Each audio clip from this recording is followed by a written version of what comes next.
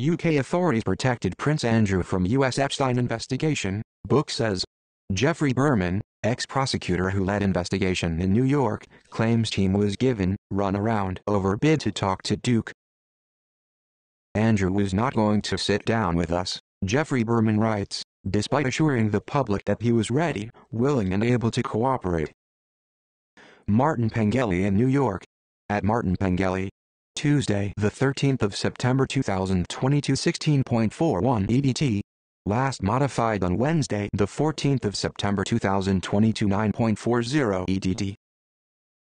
British authorities protected Prince Andrew from U.S. prosecutors investigating his relationship with the financier and sex offender Jeffrey Epstein, according to a new book by a U.S. attorney who led the investigation in New York. Geoffrey Berman was fired as U.S. Attorney for the Southern District of New York, SDNY, in June 2020. He is now the author of Holding the Line, Inside the Nation's Preeminent U.S. Attorney's Office and Its Battle with the Trump Justice Department, a book published on Tuesday.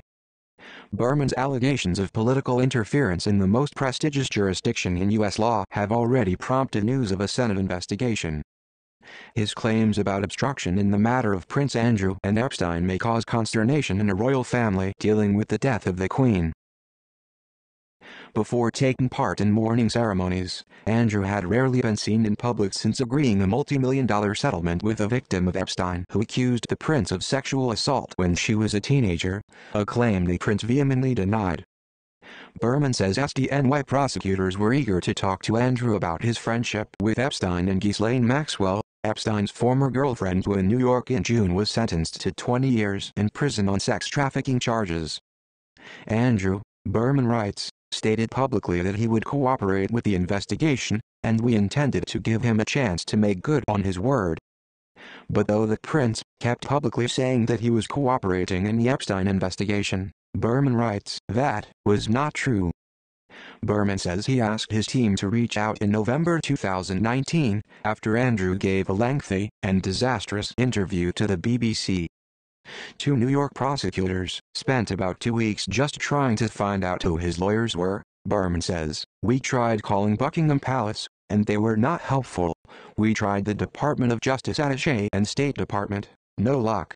When we finally got to his lawyers, they had all these questions. Berman says, an endless email exchange made it clear we were getting the runaround from lawyers who did not want the prince to talk to the SDNY about Epstein. He was not going to sit down with us, Berman writes, despite assuring the public that he was ready, willing and able to cooperate. Berman says a comment he made to reporters in January 2020, that Andrew had provided zero cooperation, brought the prince's lawyers back to the table. But no interview ensued. The SDNY then tried to compel the prince to cooperate, using an MLAT or Mutual Legal Assistance Treaty request via the U.S. State Department. Berman says such requests had always worked both ways before. But that was not what happened with Prince Andrew, he writes. We got absolutely nowhere. Were they protecting him? I presume someone was.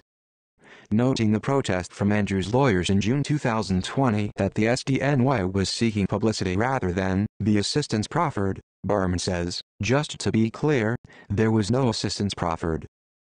He also says the SDNY was not interested in a written statement from the prince, as that's not how we do investigations, even for British royals. In keeping with his other allegations about Trump administration interference in the SDNY, Berman also says the man who fired him, then U.S. Attorney General William Barr, saw the Epstein case as a useful pawn in a political game with the British government. Barr, Berman writes, explained that he saw our request to talk to Andrew as sort of a chit in a dispute with the British involving a U.S. diplomat's wife who had accidentally killed a 19-year-old British motorcyclist in an auto accident. He is referring to the case of Harry Dunn, who was killed in the crash with a car driven by Ann Zakoulis, a U.S. citizen who the Trump administration refused to extradite to face charges, citing diplomatic immunity. Barr told me that the public rift over Prince Andrew's refusal to sit for an interview was useful in this other case, Berman writes. It inflicted PR damage, was my impression, and made it more palatable for the administration to hold firm. Berman says this approach seemed questionable to me, but it did not affect our approach with Prince Andrew. I still wanted to interview him, but it had nothing to do with Barr's agenda.